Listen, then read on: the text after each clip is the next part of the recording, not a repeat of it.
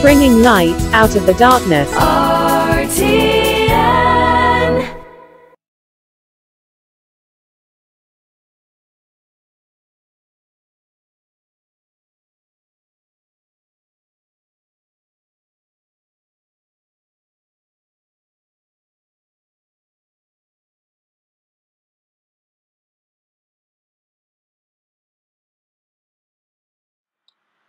There is only one verse in God's Word.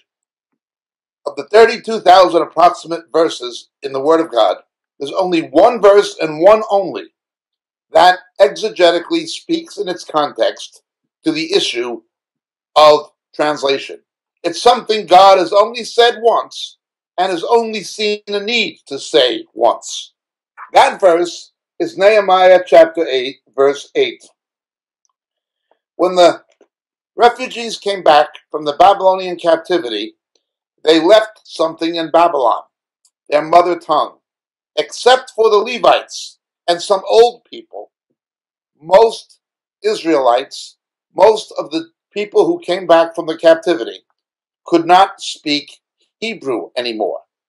The Targumim, that is the translations into Aramaic in the Syriac text, had not been translated yet.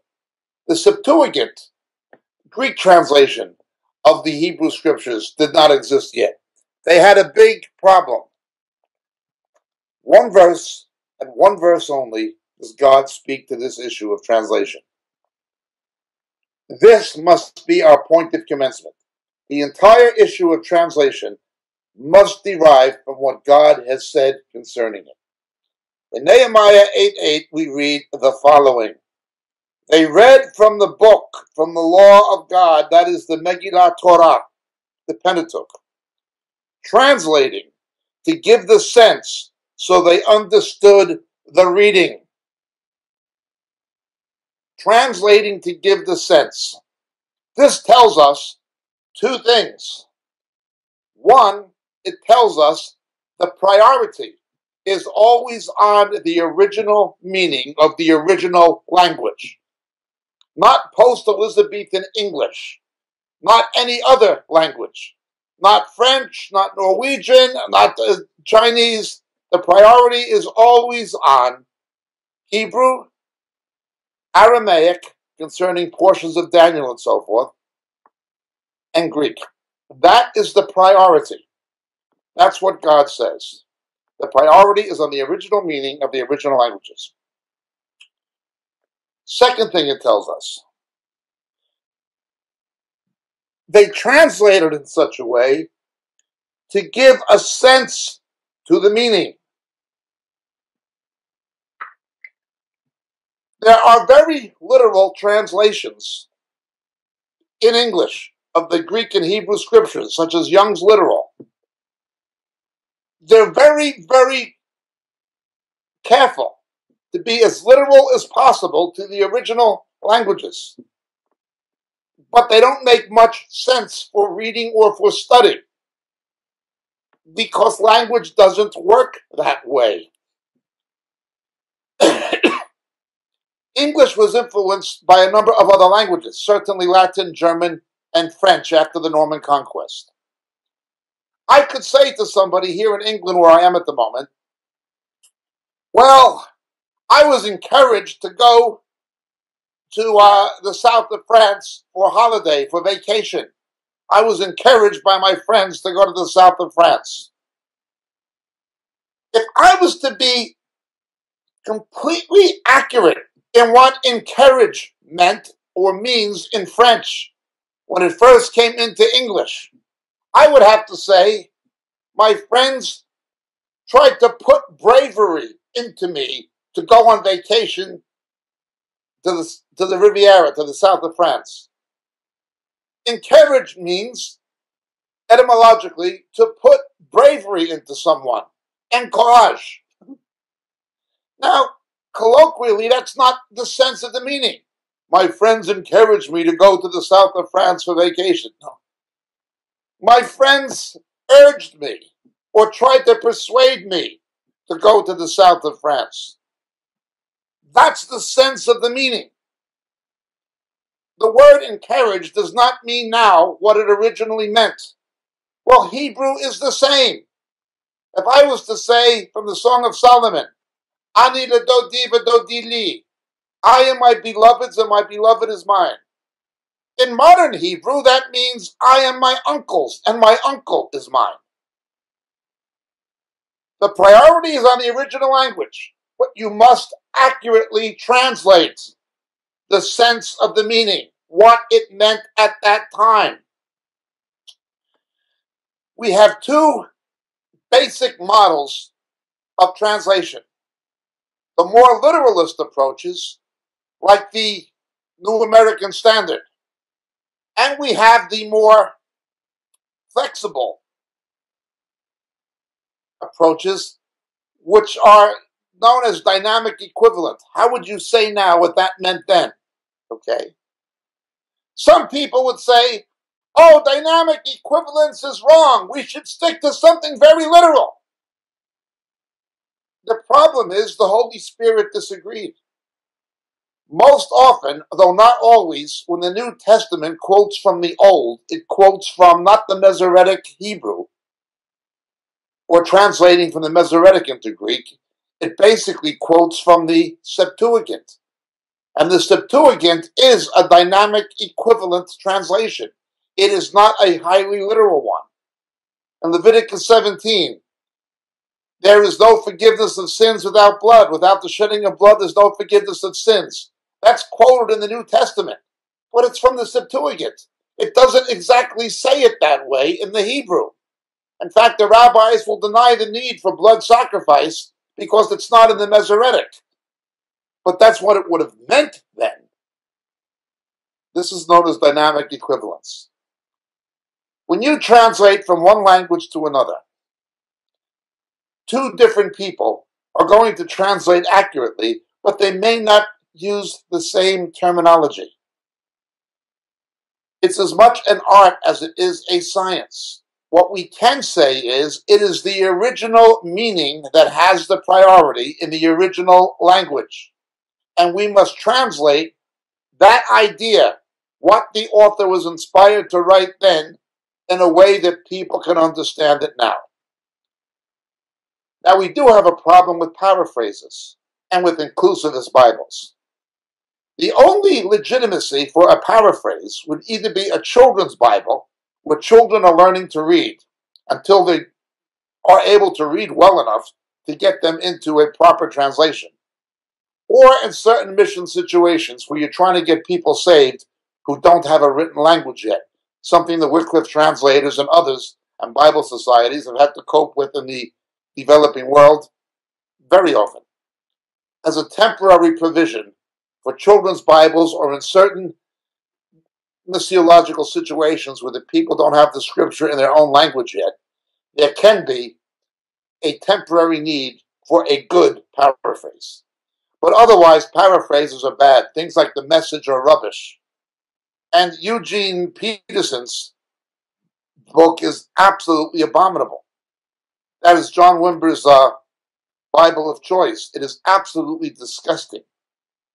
It has no resemblance very often to the original meaning of the original Greek in the New Testament. Very often it has no resemblance to it. The Word was made flesh and dwelt among us. In Greek, the Word, the Logos, becomes sarx. Jesus is God who become a man and dwell among us. But that word dwell, kataskeno, is the Greek translation of tabernacled. The same God who was present with the Old Testament Israelites in the tabernacle would now become incarnated in the person of Jesus. That's the original meaning of the original Greek in John 1, verse 14. Rick Warren's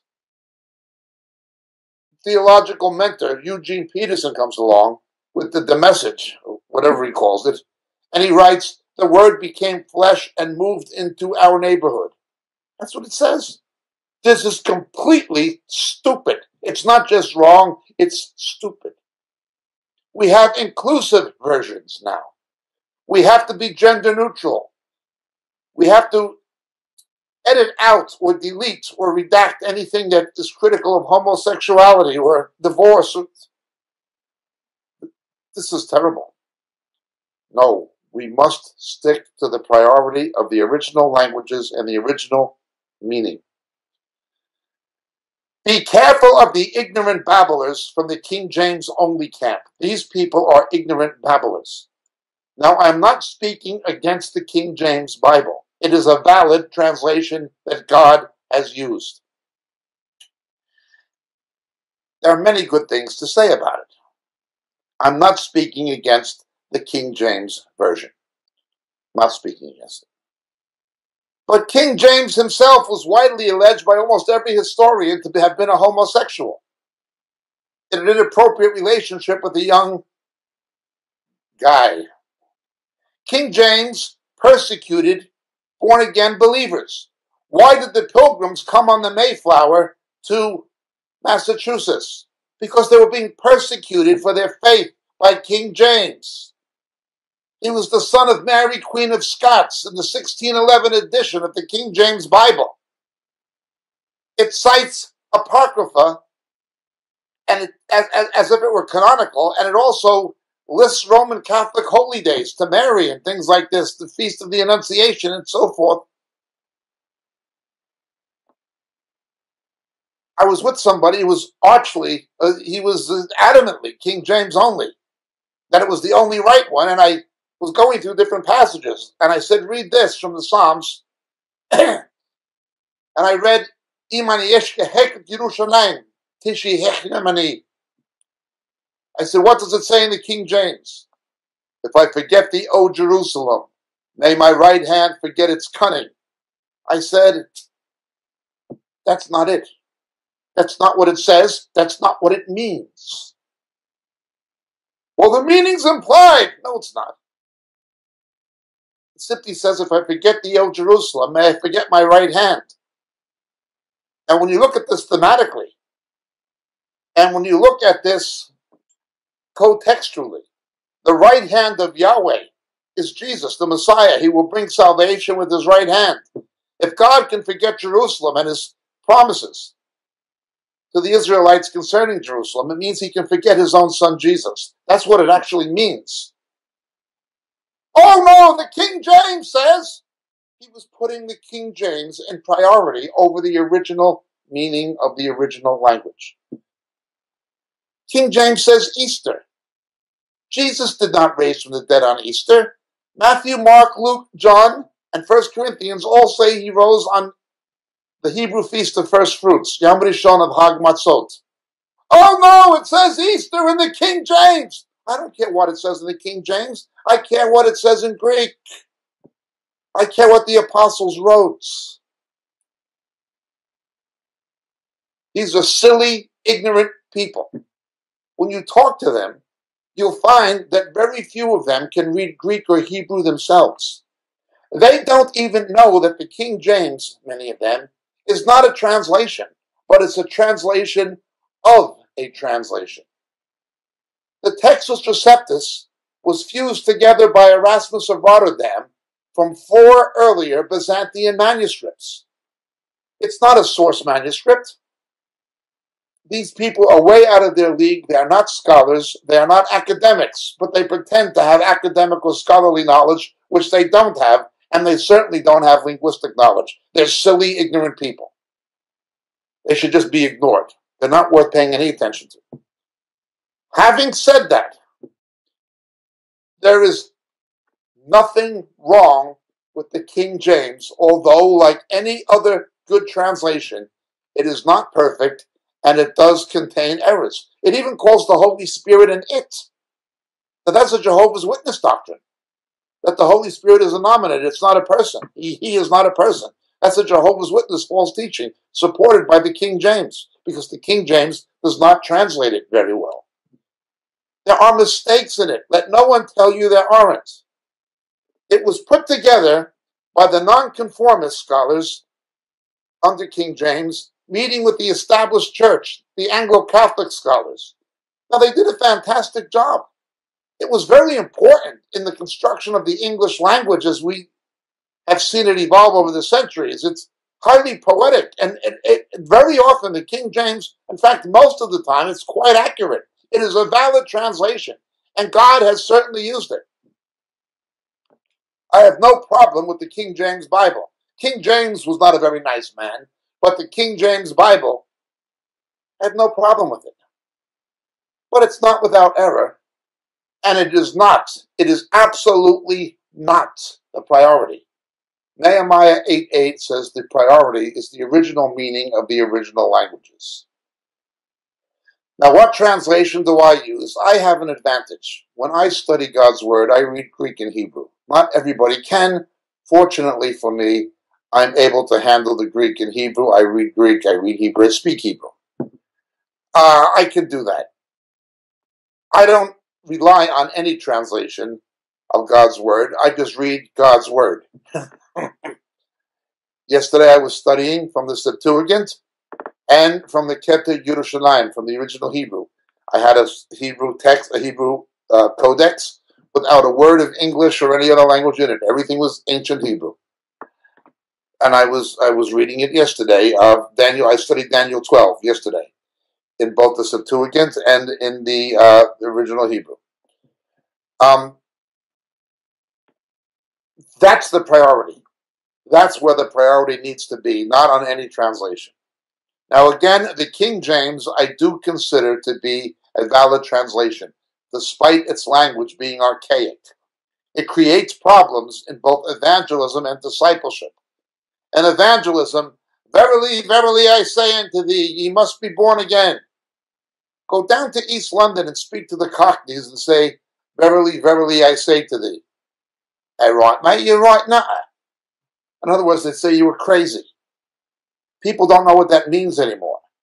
The idea is to give the sense of the original meaning, that people can understand it. So if you say, truly, truly I say to you, you must be born again, they'd understand somehow what that means. Or at least they'd understand what the language means. Likewise, in discipling young believers from working class backgrounds or people who are not formally educated, it's very difficult to plunge them into this archaic language of the 17th century and try to teach them God's Word in a dialect of English they don't speak anymore. It's quite ridiculous almost. Now again, this is not to demean the King James. I have it, I read it, I sometimes read it devotionally. I love it for its prose. It's a valid translation and God has used it. But the priority is always on the original meaning of the original languages. Now we can go further with this, talking about which manuscripts are the best, but that's not the question, and it's a very technical area of expertise. Thank you so much. Next question, please. Remember, it was the Roman Catholic Church who took Jerome's Vulgate, the Latin Bible, which was not a very good translation, and alienated people from the Word of God with this language that they could not understand. Those who get into the King James only school of thought begin doing the same thing. You're making the Word of God less understandable. Although I would say, of course, that the King James is a valid translation, while the Vulgate is not a very good one. But the Vulgate of Jerome, the Latin Bible, this is the Bible of the Roman Catholic Church, was the Bible of choice of John Calvin. Some people try to say that the King James is the Reformation Bible. This is silly. It was 100 years after Luther nailed his 95 Theses to the door of the Wittenberg Cathedral that the King James was first published in 1611. It was nearly 100 years later. The Bible that ignited the Reformation was the New Testament of Erasmus of Rotterdam. Now, King James didn't exist then. It was an English translation of it that came later, and even then, it took quite a bit of revision. There were multiple editions of it. When the Pilgrim Fathers came to America, they didn't want the King James because King James persecuted them. They took Calvin's Geneva Bible, the Bible of the Pilgrim Fathers who came to America, and of the nonconformists in England, it wasn't the King James, it was the Geneva Bible. They didn't want the King James. King James was semi-Catholic to them. He was their persecutor. When you read what secular historians, like Winston Churchill in his epic classic, The History of the English-Speaking People, read what Churchill and other historians said about King James. He was not a positive figure in British history. Well, let's go even further with this now. What translations are good? There are good ones and bad ones, but there are no perfect ones. We can rely on the Word of God as it is in Nehemiah 8:8. The original autographs are inspired.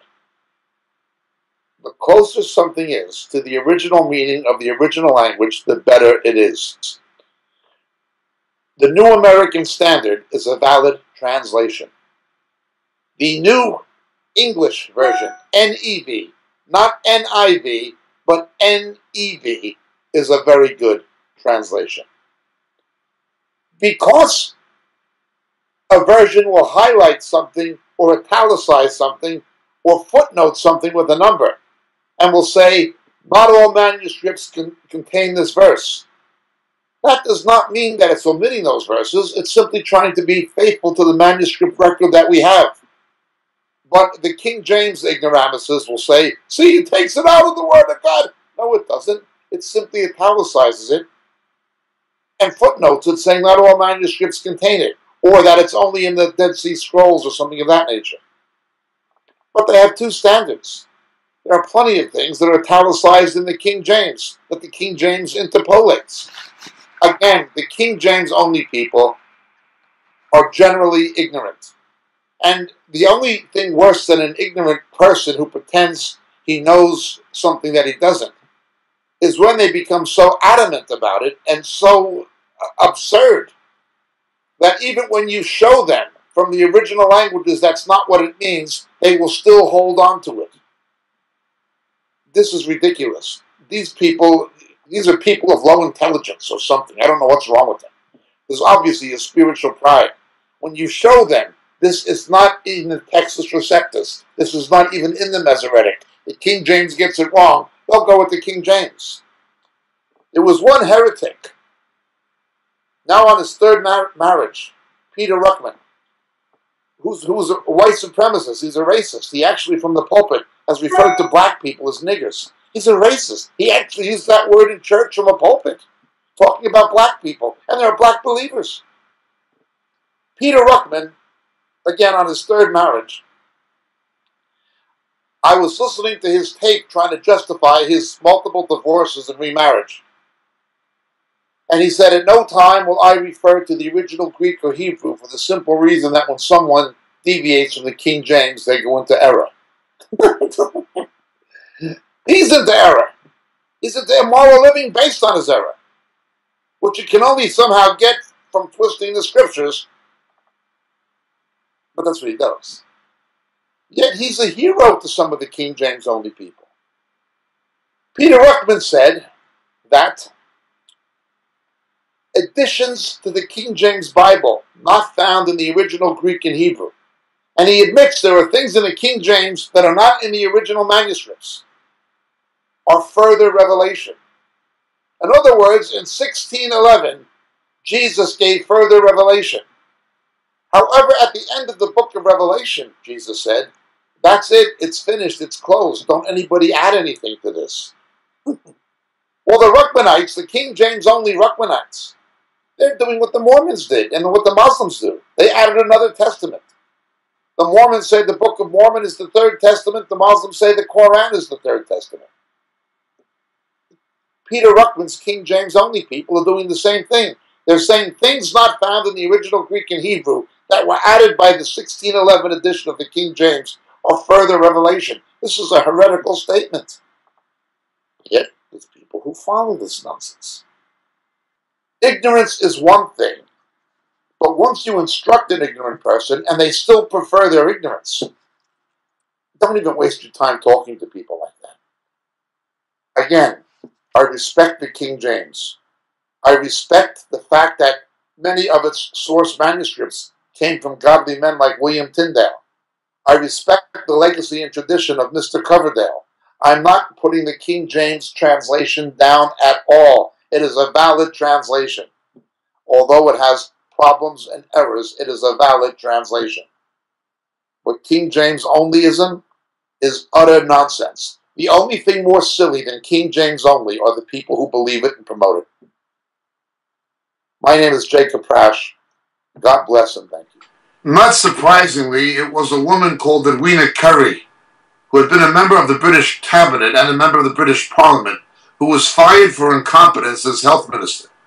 It was widely reported in the British press that she had an extramarital affair with former Prime Minister John Major. Anyway, she was fired for incompetence as a health minister, so she began writing a book about sex scandals in Parliament. She had a story, almost a fiction,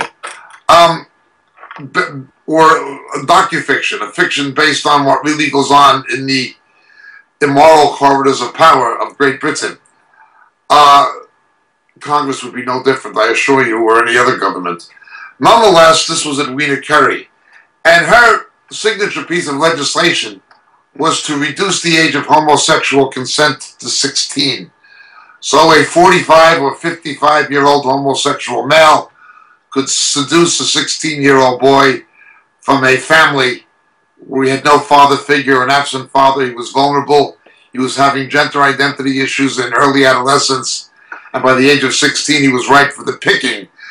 Mrs. Currie wanted to do that, Edwina Currie. And she was a conservative, a Tory. There's no more conservative party in Great Britain since Margaret Thatcher. The traditional conservative party, unfortunately, no longer exists. Nonetheless, there may be individuals who are conservative, but the party as a conservative party is not there. This was in Great Britain. Well, over the years, if something happens in Britain, it tends to happen in America. Homosexuality was decriminalized in Britain before it was in the United States. The precedent was set. We've had members of the U.S. Supreme Court, justices, citing foreign precedent and foreign juridical decisions and guiding their own decision in order to basically rewrite the Constitution away from the intent of the Founding Fathers.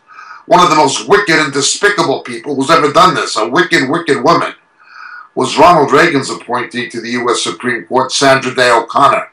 She outlawed the Kansas sodomy laws, and she was a pro-abortion judge who Ronald Reagan appointed to be Supreme Court Justice after he lied to Christian America saying he was pro-life. He appointed this woman who was pro-death, pro-abortion, and she wrote that decision on the Texas anti-sodomy laws, which opened the door for same-sex marriage nationally, an avalanche of it. It was also Sandra Day O'Connor who wrote the court's decision on outlawing the Ten Commandments from the Judiciary Building in Alabama. She's a wicked, wicked woman. How a woman like that would ever become a Christian and not go to hell? Well, the Lord can save her, but it's not likely. She's a wicked, wicked woman. She's a true daughter of Satan. And a pet, political pet of Ronald Reagan. It shows you what Reagan really was, just a politician. He just lied through his teeth about this very issue of abortion, but then it became homosexuality with his appointees. That judge in California, Republican homosexual judge, who outlawed Proposition 8 against the democratic will of the people of the state of California, he was nominated to the bench by Ronald Reagan and appointed by George Bush. So it's not something just coming from the political left, or people like the Clintons or Obama, or people who you would think. In both Britain and America, it's come from people falsely pretending to be conservative. The Republican Party in the United States, certainly the Bushes and Reagan, and also the so-called Tory or Conservative Party in Great Britain. Nations get the leaders they deserve. They also get the pastors and preachers and theologians they deserve. The reason you have that kind of people in government is because that's the kind of people you're getting increasingly in the church. People like Tony Campolo or Steve Chalk in Britain caving in on the homosexuality issue and going for the youth. If you speak to a homosexual male who's been, or a lesbian who's been saved, who was born again and the Lord delivered them from that, and you listen to their testimony, almost inevitably, I would just about say just about inevitably, there may be the very odd exception, but I never heard of an exception. They all have the same kind of testimony. They had an absent or missing father figure, or if a lesbian, an absent or missing mother figure. Mommy became daddy and daddy became mommy, and as they came into early adolescence, they had a confused identity issue. That is what happened to them. And they're vulnerable at that particular age. Hence, at the age of vulnerability is the age of primary seduction. You want to get to them when they're as young as possible to get them into that lifestyle. And that is what is happening. Now, when the world does it, I expect it. When a politician like Ronald Reagan lies, I wouldn't expect Ronald Reagan, if had he been alive, to do anything other than lie. He's a politician. You know, he was a grade B Hollywood actor who co-starred to a monkey, who was hired by the Republican Party establishment to play the role of a conservative. That's all he was. He was no conservative. And he was certainly no social conservative. He appointed O'Connor. He appointed that judge in California. He did a lot of things like that. Again, these are politicians. When politicians lie, they do what you expect politicians to do. Politicians lie like dancers dance. That's what they do. It's their job. But when it gets into the church, we have an issue. When it gets into the body of Christ, we have a serious, serious issue. Now you have believers wanting to lower the age of consent and others just refusing to speak about it. One of the most deviously sick and twisted so-called pastors in the world, Lynn, of Hillsong. He's as deranged as the Houstons are in Australia. Lynn refused to speak to the homosexuality issue. And the way he perverted scripture out of context to justify not speaking to it was sickening. Now he hosted that fiasco where Jesus came out in female drag, dressed as the Statue of Liberty, where instead of a crown of thorns, he had the crown of Lady Liberty. He came out like Lady Liberty, and they were singing New York, New York to him. And then they had the naked cowboy with cowboy boots, a cowboy hat, and a big guitar dancing on the stage, and a couple of thousand of Christian women clapping. And then the naked cowboy, the role was played by the church called Lynn's youth minister. And Bobby Houston, of course, was the keynote speaker. This is the kind of sick perversion you have in Hillsong. Hillsong is typical of the way that this whole thing is going with the homosexuality et al. And all the rest of it. Yes, I would again point you to our recording entitled Not Even a Minyan. Not Even a Minyan. When I saw this coming, the Lord told me to begin to expound on this issue from the story of Lot in Genesis and how it foreshadows the rapture and resurrection and the coming rescue, and how homosexuality will attempt and to a degree succeed to become increasingly militant, and how Christians will begin to compromise with it the way Lot tried to get comfortable and coexist with it. It's on the recording. It's on the YouTube, I believe. I would encourage you to watch it or listen to it. Now, in various of our teachings, we talked about how the morally debased cultural climate of the Greco-Roman Empire faced by the apostles and the early church in the 1st, 2nd, and 3rd centuries is going to be replayed eschatologically at the end of the world. Most of the Roman emperors were bisexual or homosexual. Claudius was a homosexual. Most, like Caligula and so forth, were bisexual, particularly the ones who persecuted Christians.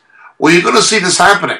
A homosexual and bisexual influence in the government that's going to hate Christians and persecute Christians, like in the early church. This is going to happen.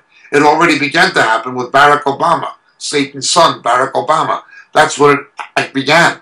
The pressure on evangelical chaplains in the military and so forth. I mean, again, Romans 1 tells us that people like Obama and Clinton, who literally endorsed this, it's not only the people given over to sexual depravity, Paul writes, it's those who give hearty approval to what they do who are going to be given over to this divine judgment.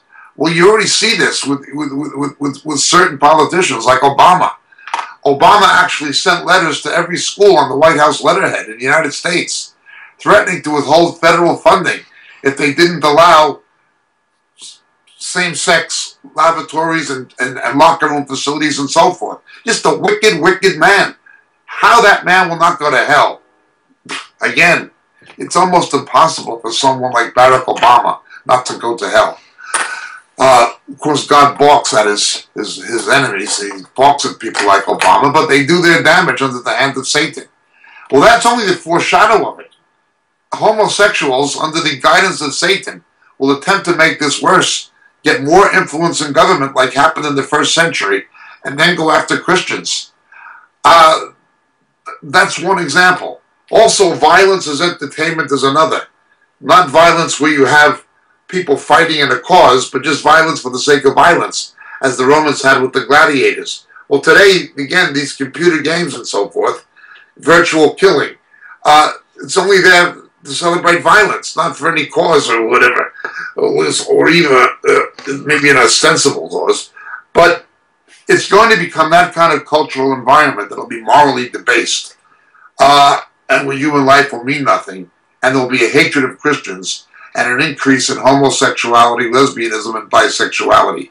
It will become like the early church. Historically, we have teachings explaining this, one of which is the original series on preparing for persecution. Another aspect of this is the historian Arnold Toynbee. Arnold Toynbee was truly one of the great historians of human history.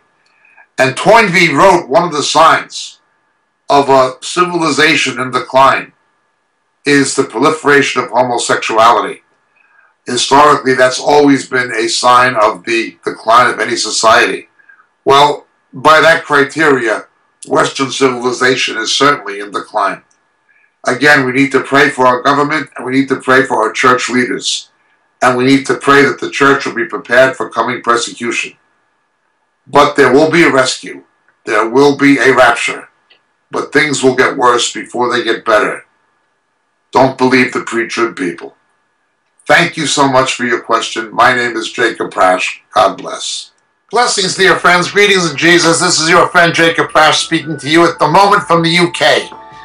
You know, so many of the questions we get in our Roku broadcasts and our Vimeo clips and on YouTube deal with subjects that we deal with much more extensively in our books. We can't, for the sake of brevity, go into the kind of depth in a TV broadcast we can actually go into in a book.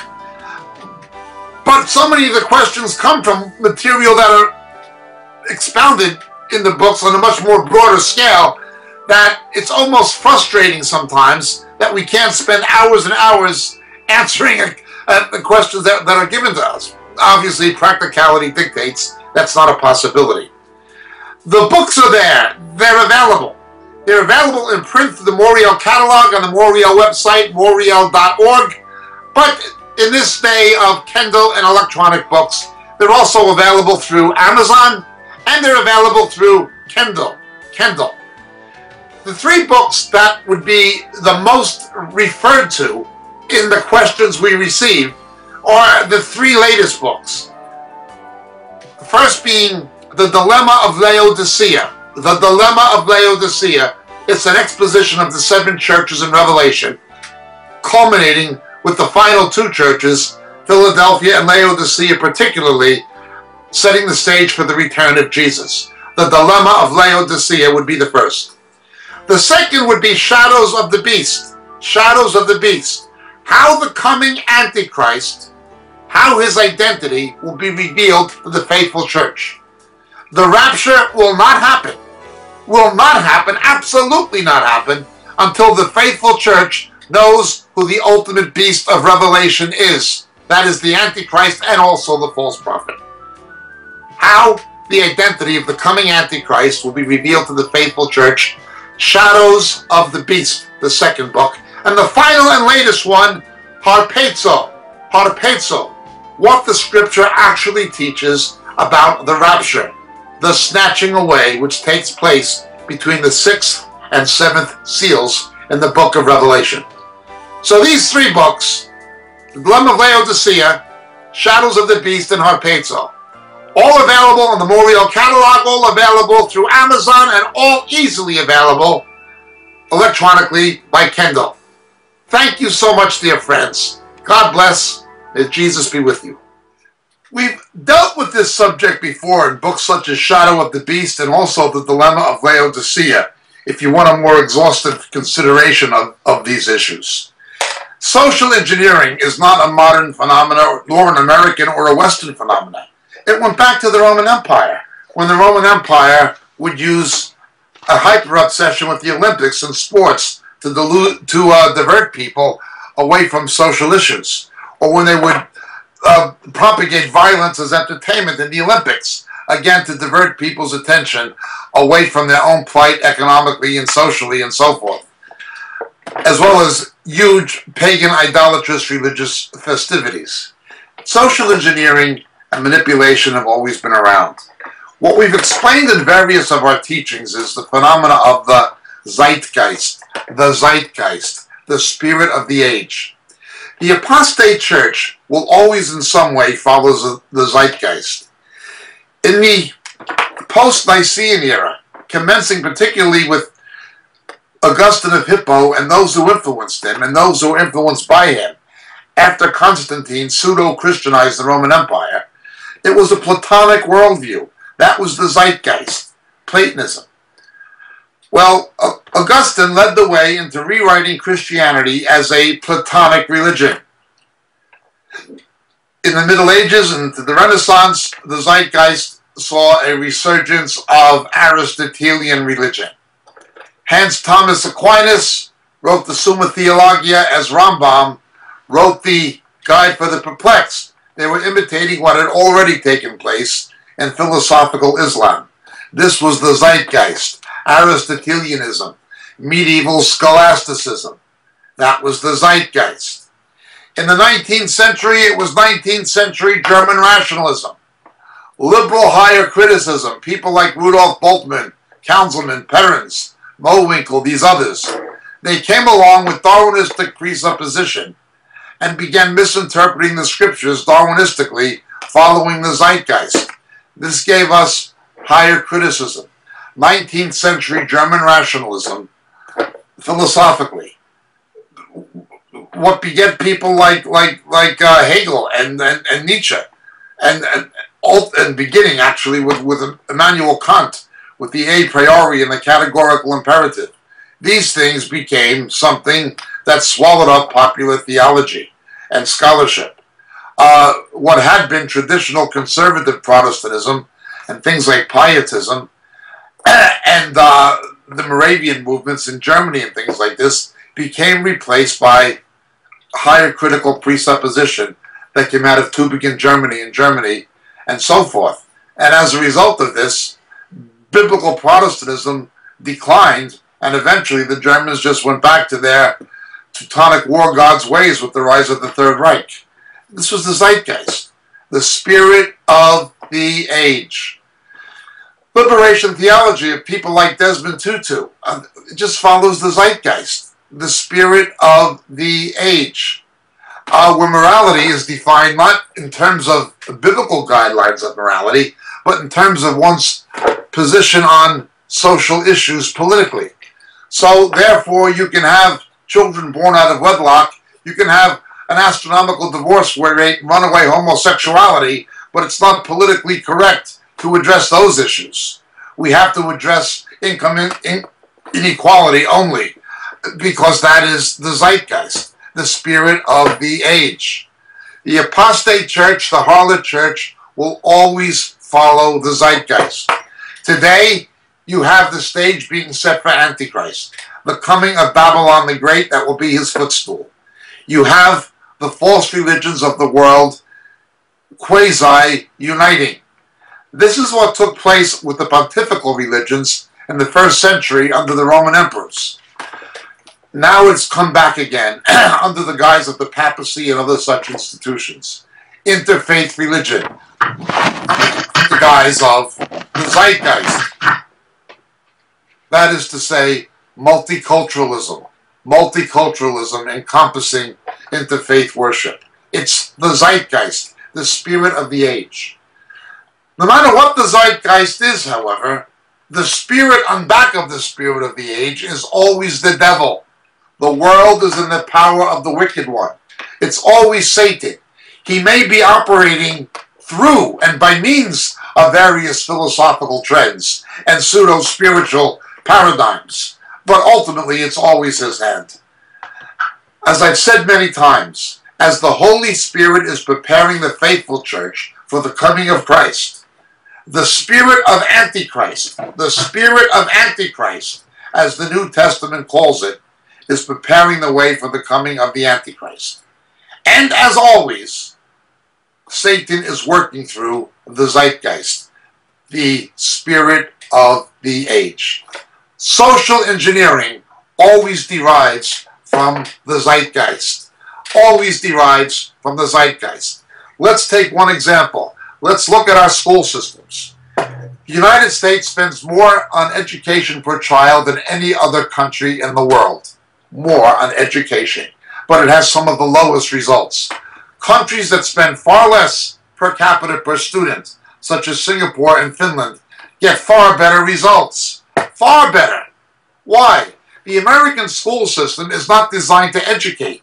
It's designed to socially engineer children on the basis of the zeitgeist, to conform to the spirit of the age, to be politically correct, to accept multiculturalism, to accept interfaith, to accept the normalcy of sexual abnormality in the areas of homosexuality, to accept abortion despite the medical evidence that it is in fact infanticide when it is performed without any medical or clinical warrant.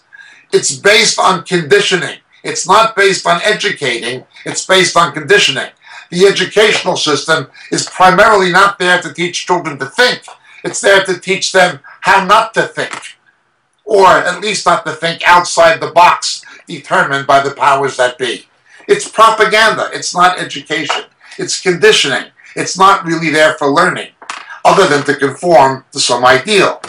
The teachers' unions, certainly in the United States, Great Britain is no different, but in the United States, the teachers' union is a political campaign fund for the Democratic Party. That's what it is. 1/3 of the teachers in the United States, 1/3 of the teachers in the United States come from like the lowest 20% of the graduating class.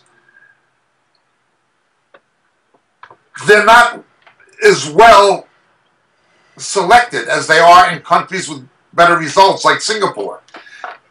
In the United States, due to financial motives in part, not just social status, medicine, dentistry, and law tend to attract the best and brightest, as do high-tech fields.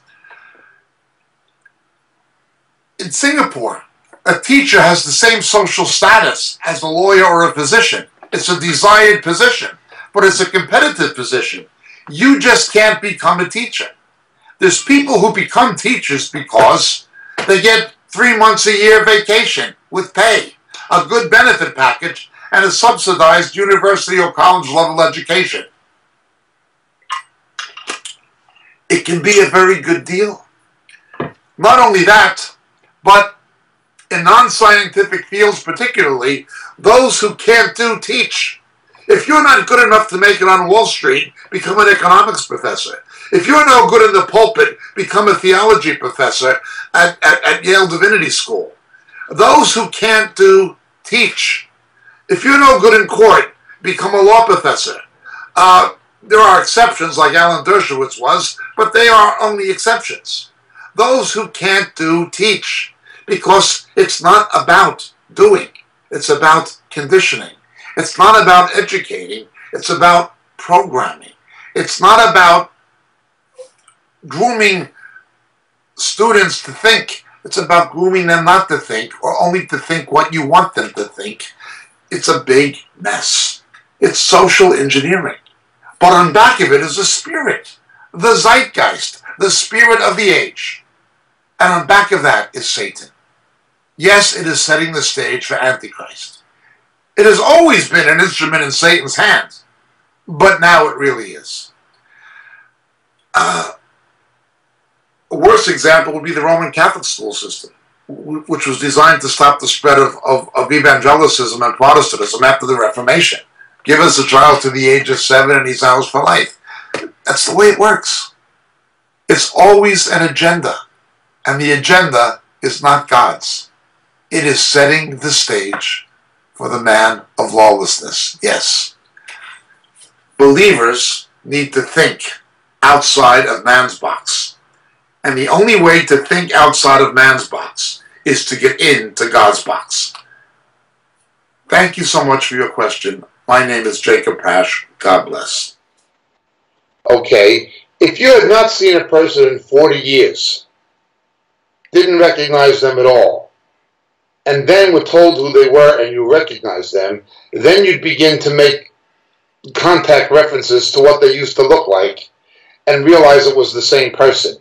Something like that overtook the apostles. This is the reason. Jesus had no sin, but he came in the likeness of sinful flesh to take our sin.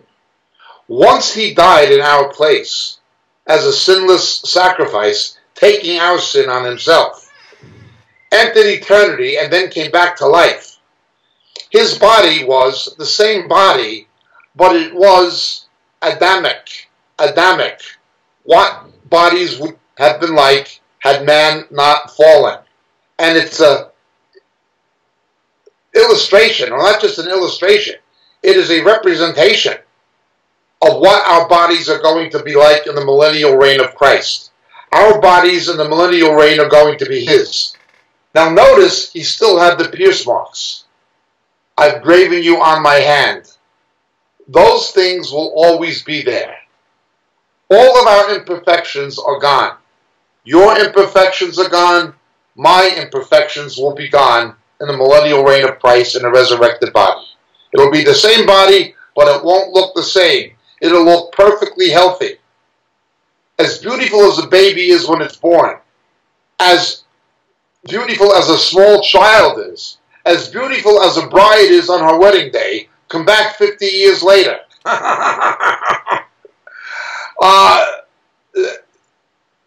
The resurrected bodies won't be like that. They're not going to be subject to bioentropy. Well, what happened to Jesus, he's the prototype of that.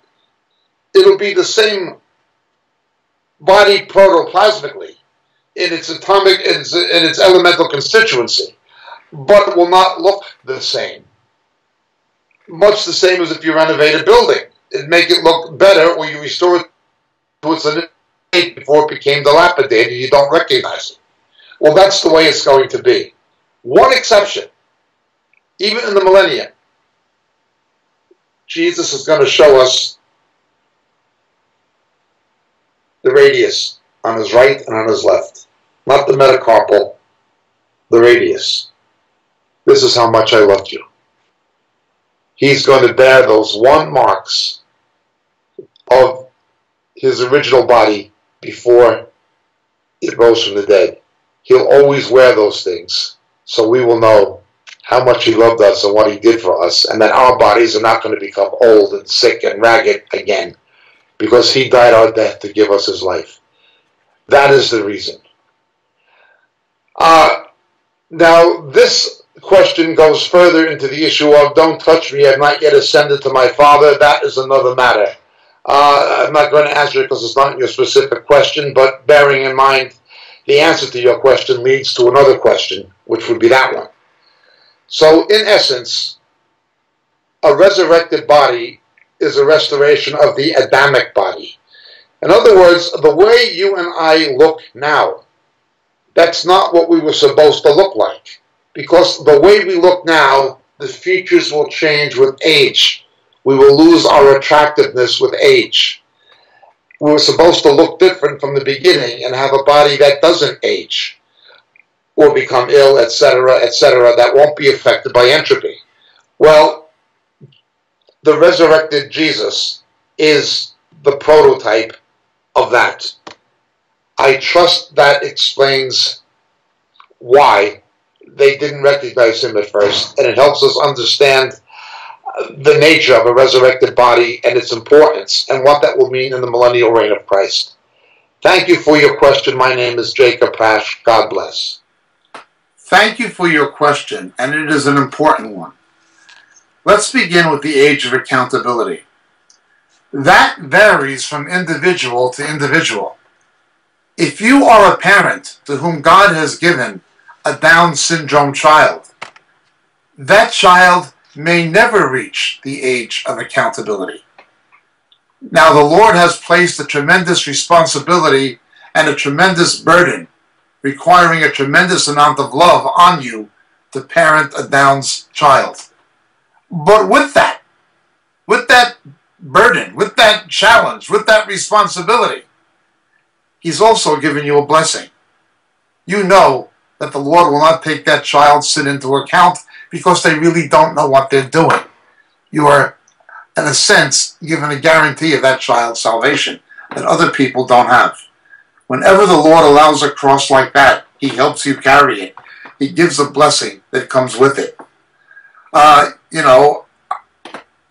It's not an easy thing to say, but I would much rather have had a Down's child that I know is going to be with Jesus than to have a child who grows up in the truth, backslides, gets into the world, turns against Christ, and dies outside of the faith, and enters eternity under the judgment of God. I'd much rather be in your position.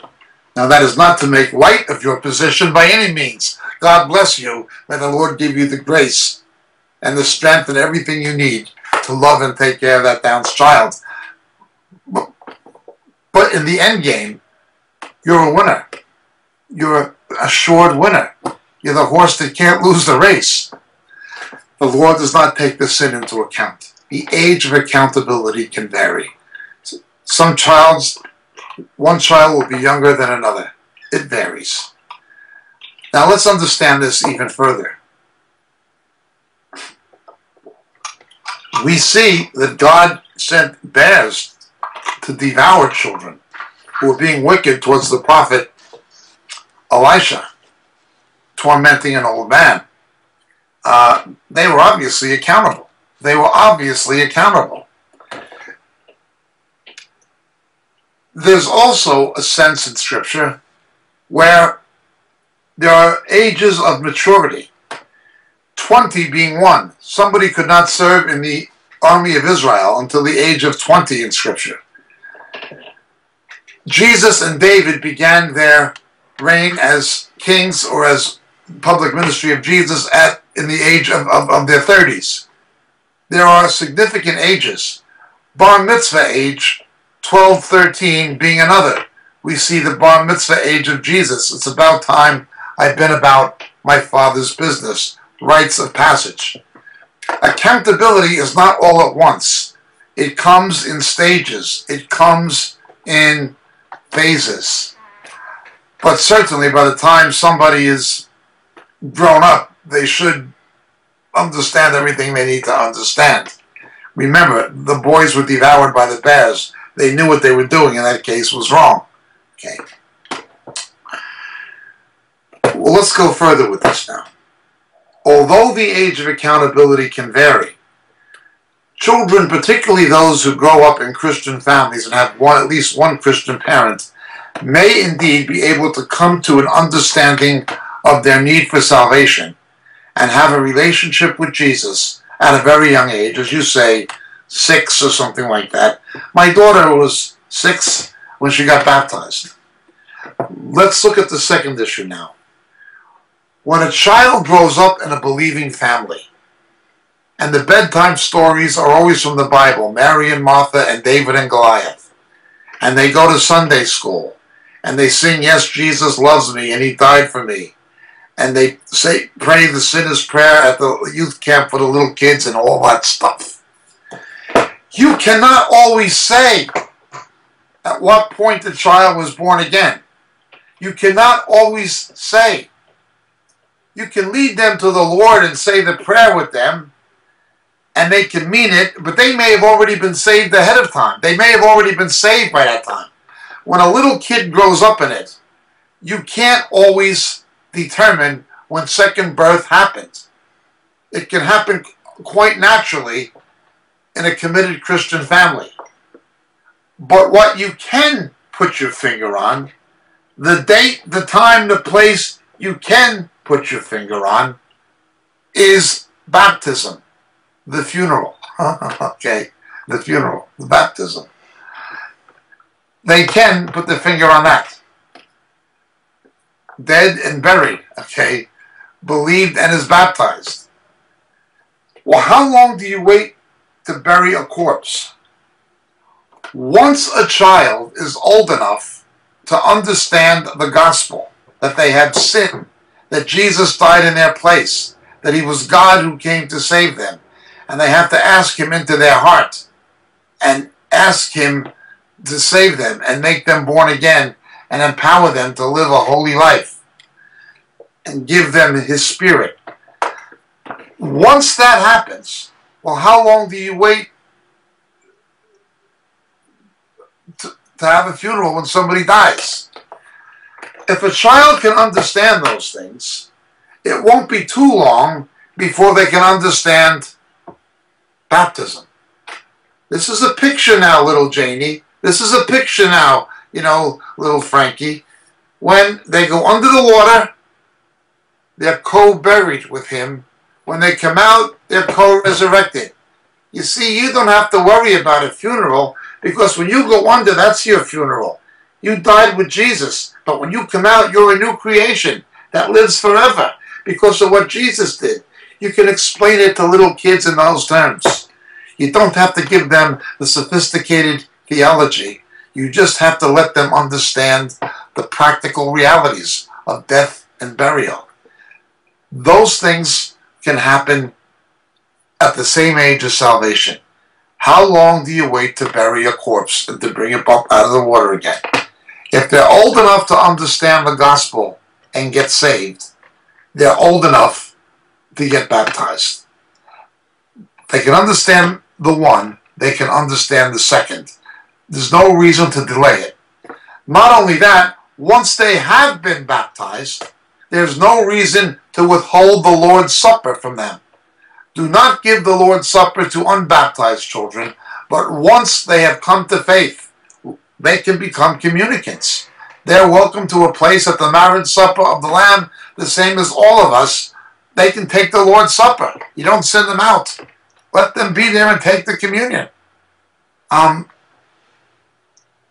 That's the scriptural principles. Those are the scriptural principles. Now, again, it's fine to pray with the child and lead them to Christ. And when you have a baptism for them, to go through it. Do you believe that Jesus died in your place? And tell me what Jesus means to you, Janie. Tell me what Jesus means to you, Reuben. And they'll tell you. Let them give their testimony. Don't intimidate them with a lot of adults around. Make it very nice, you know, and not intimidating. But ask them the questions. Let them testify. Make sure they understand it. Then do the baptism. That's the way it should be done. The complication is always going to be, one, we do not know the age of specific accountability. It can vary from child to child. And two, a child who grows up in a believing family may already be saved. They may already be born again. They may already have a relationship with Jesus. They just may not understand it doctrinally or intellectually, but the relationship is there. We can't assume that they're not already believers. They may have a relationship. But what you can do is take them through the ordinance of baptism and confirm it and affirm it in the presence of the church and the presence of the Lord and the devil and the witnesses and the world. Baptism becomes highly important in the case of a child growing up in a Christian family. I hope that helps sort out what is a rather important but also not uncomplicated question. And we do thank you for asking it. My name is Jacob Prasch. God bless. Thank you. Thank you so much for your question, and it is indeed a good one. We've addressed this issue in the past, but perhaps it's time to refocus on it momentarily in response to your question. When you see people like Bin Laden, the late Bin Laden, or his son now, or Al-Qaeda, or ISIS, being described in the popular media, in the mainstream press, as radical Muslims, and I refer to them that way myself, or as radical Islam, understand it's not radical Islam. It's simply Islam. When you read the Hadith, when you read the history of Muhammad and what he did, and the teachings of the Quran, they're simply following the teachings of Muhammad literally. They're doing the things Muhammad did. So while we can call it radical Islam, in fact, it's simply Islam. Now, is there moderate Islam? No, but there are moderate Muslims who take a more liberal and modern view of the Quran and the Hadith, who see jihad as a moral struggle with oneself, shifting emphasis away from jihad as spreading Islam by the sword. There are moderate Muslims who will say some of the statutes of Sharia concerning women and homosexuals and things of this nature only apply to the ancient world. They do not apply now legally. They're only broad moral guides or something of that nature. You'll find Muslims saying that. Not least of all, I would say most of all, there are Islamic academics, Muslim scholars in the West, called Orientalists, who are the only truly credible scholars of Islam. You will not find Orientalists at Al-Azhar University in Cairo, or in Saudi Arabia or Iran. They would be killed.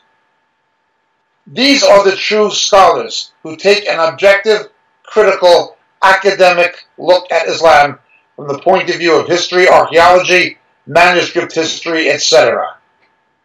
And they basically demythologize much of the Quran based on facts.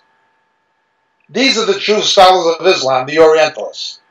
These people can be described as moderates. There are organizations in the United States consisting of moderate Muslims who want to modernize it, who do not think that all the provisions of Sharia apply in the non-Muslim world, and do not even apply in the Muslim world in the way or to the degree they did in the time of Muhammad. So yes, there are moderate Muslims. But moderate Islam? Difficult to define that. When people like Al-Qaeda and ISIS claim they're only following the teachings of their Prophet Muhammad, they're telling the truth. They're not lying. People like George Bush lied when he said these people are distorting Islam. People like Barack Obama lied when he says things like these people are distorting the true teachings of the Prophet, meaning Muhammad. He's not the Prophet. They lied. Bin Laden told the truth. He was just following what Muhammad taught and did. He was following the example, the Mohammedan example. Islam should not be called Islam. It should probably be called Mohammedism. Talmudic Judaism today should not be called Judaism. It is not Levitical Judaism of Moses. What's called Judaism today should better be called, or more accurately be called, Rabbinism. Rabbinism. It's based on halakha. It's based on Jewish law. So Islam is better called Mohammedism. It's based on Sharia, Islamic law. Roman Catholicism should not be called Christianity. It should rather be called what it is. the pontifical religions of Rome. It's what it always was from the times of the emperors. It is pontifical. It's not Christian. They all claim to be something. Well, Islam can claim to be a religion of peace and moderation. I always go back to the same response. If what you say is true of the 57 Muslim nations in the world, please, sir, please, madam, show me even one that will give Christians and Jews the rights Muslims have in the United States, in Great Britain, in France, in Canada, in Australia. Show me one of those 57 countries. You can't show me one because there isn't one. No, there is no moderate Islam. There are only moderate Muslims. And they, viewed globally, are a probable minority. A probable minority. It is more likely that upwards of 50% of the world's Muslims are fundamentalists. And somewhere ranking 25%, which is hundreds of millions, are jihadists. That is, either terrorists or they're sympathetic to terror. You're talking about hundreds of millions of people. This notion, it's only a small handful of radicals, this is a lie. I always remember when I was 12 years old, here in New York City, watching on television, a guy called Alan Burke who had a discussion show, late night TV. And he'd have different guests, authors usually, different people. And once he had the Nazi hunter, Hein Weisenthal. Incredible man, and I watched Mr. Weisenthal, and one of the questions asked on this broadcast of Mr. Weisenthal was, were all Germans Nazis? And he just laughed. And he said, no. No more than 15% at most, and probably not that many. It only took 15% of the population of a civilized country like Germany to do what the Nazis did in the Holocaust and the Blitz. My apologies to those who heard me say this before. If you look at the Muslim world, even Muslims living in the West, at least 30%, and globally upwards of 50%, are fundamentalists, are people who believe that Sharia should be imposed. That's much higher than the percentage of Germans that were Nazis. Islam is a diabolical threat to human civilization. If 15% of the Germans in a civilized country can cause the Blitz and the Holocaust, what can 30 to 50% of fundamentalist Muslims in a largely uncivilized sphere of the world? Muslim countries can be quite barbaric. What will the fruit of that be? Many people believe, going back to the Puritans, that this army of locust invaders with the faces of men that we see unleashed in the book of Revelation, chapter 8, that it's Islam, that it's Islam. They may very well be correct. That this army from the book of Joel that appears in the book of Revelation is Islam. They may very well be correct. In the time of Joel, they came from Babylon. They came from the east, from the Islamic nations. It could be the same again. This goes back to the 16th century when evangelicals began to believe this. Again, moderate Muslims, yes. Moderate Islam, it really doesn't exist. Thank you so much for your question. My name is Jacob Prasch. God bless you. In the Old Testament, we have two possible etymological roots for Zion. One would be related to the term fortress, as in a fortress city or fortified city, and the other is lifted up. It had an ambiguous meaning in the Old Testament, depending on the context. It first appears in the book of Samuel. It could refer to a fortified city, the original Jebusite city conquered by David. But it could also refer to Har Zion, the mountain above it. The fortified city of David, or the city of David as it is today, has the Kidron Valley on one side, the Valley of Hinnom on the south, and the Tyropean Valley on the west, going around it sort of like a U, a slanted U. On the north side, however, there's Mount Zion, about 105 feet above the Tyropean Valley on the west. So it depends if it's talking about the city or the mountain, but sometimes it's a composite term meaning both. Now, what does it mean spiritually in the New Testament? Turn with me, if you will, please, to Hebrews chapter 12. In verse 22, but you have come to Mount Zion and to the city of the living God. Notice it's both the mountain and the city. Now again, one is the idea of being lifted up, and the other is the idea of fortification. The mountain is the lifting up, Mount Zion on the sides of the north, okay? Or the elevations of the north. Har Zion Kiryat Melech, the city of the great king. So the mountain is the lifting up, but the city is the strong city. Its strength is that it's in the shadow of God. Its strength is the fact that it's in the shadow of God towering above it on the north. So you see the compound Old Testament usage both included in the New Testament in Hebrews chapter 12, verse 22. And we continue to read the heavenly Jerusalem and to the myriads of angels.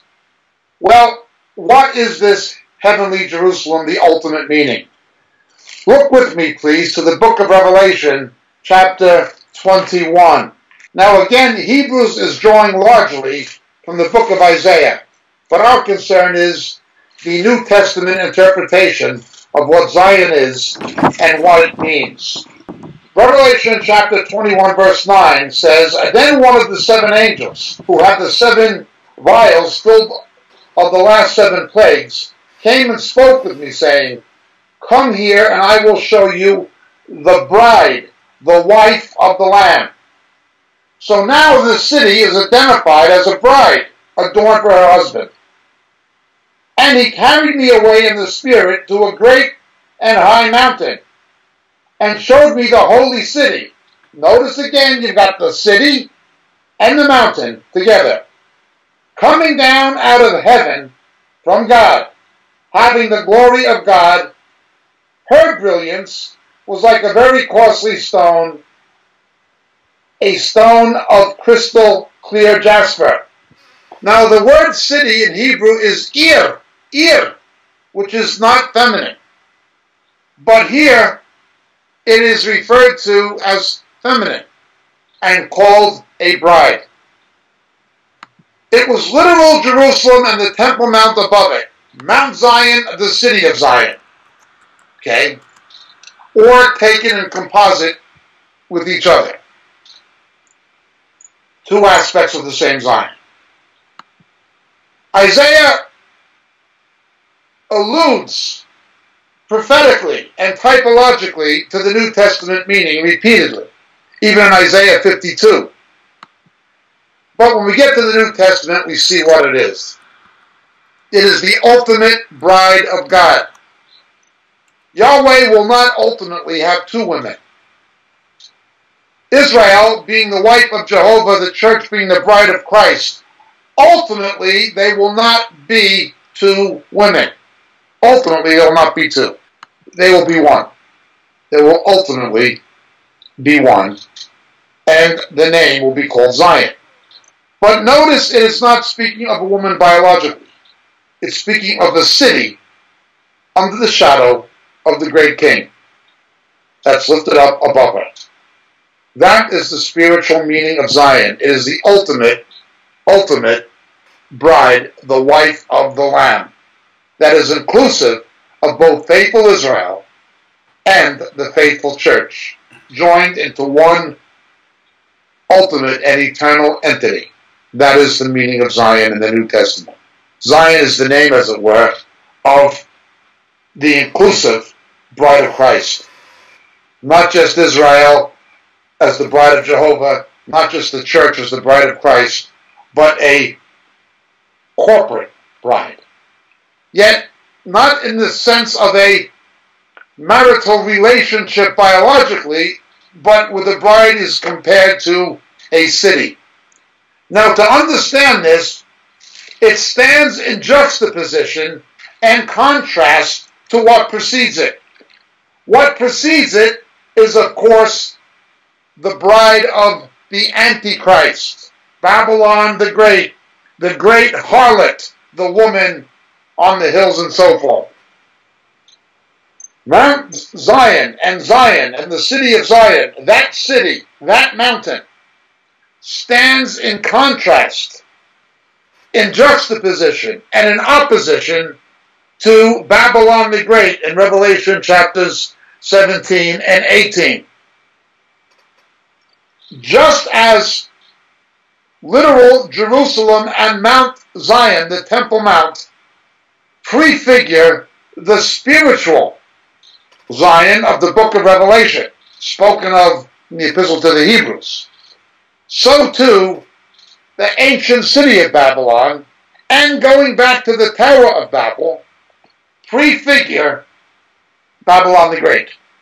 So the Babylonian city, capital of the Babylonian Empire, is a picture of Babylon the Great, while Zion, Jerusalem, the Temple Mount, is a picture of the ultimate final Zion, that is the bride of the Lamb in the book of Revelation.